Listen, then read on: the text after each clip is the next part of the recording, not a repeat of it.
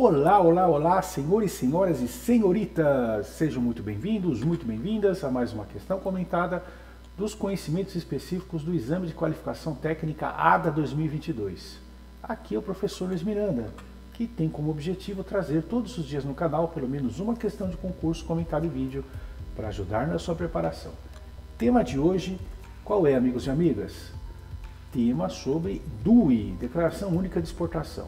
Diz o enunciado: sobre o despacho aduaneiro de exportação processado com base em DUI, Declaração Única de Exportação, formulada no Portal Único de Comércio Exterior, no Sistema Integrado de Comércio Exterior, Portal Siscomex, é incorreto afirmar que.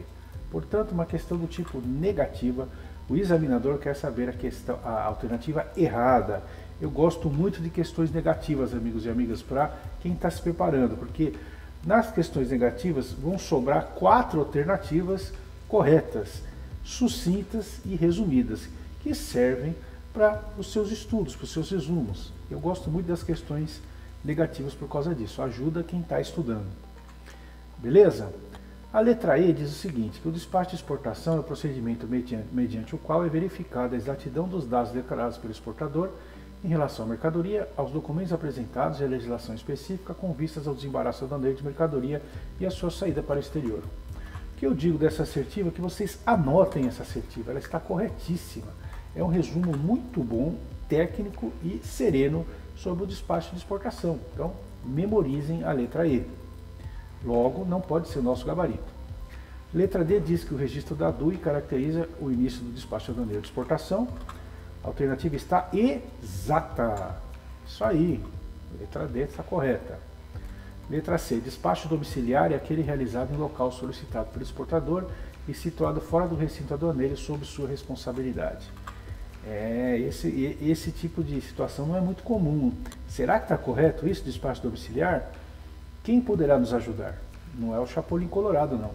É a IN 1702/2017, que diz, no artigo 2º, que para efeitos do disposto da IN, entende-se por despacho domiciliar aquele realizado em local solicitado pelo exportador, situado fora do recinto aduaneiro e sob sua responsabilidade, o que confirma que a letra C está correta.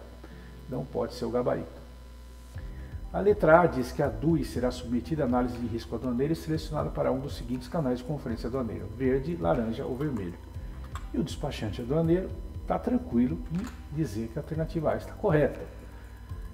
Sobra a letra B, o nosso gabarito. Aí você vai ver vários erros nela, né? Diz que o desembaraço da DUI confirma e valida a data de embarque ou de transposição de fronteira e a data de emissão do conhecimento de carga. Então, está totalmente errado. Por quê? O desembaraço é um evento.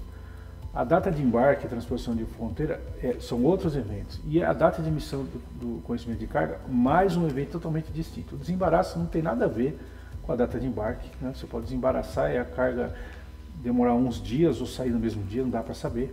Então ele não tem como confirmar e validar nada. Muito menos a data de emissão do conhecimento de carga.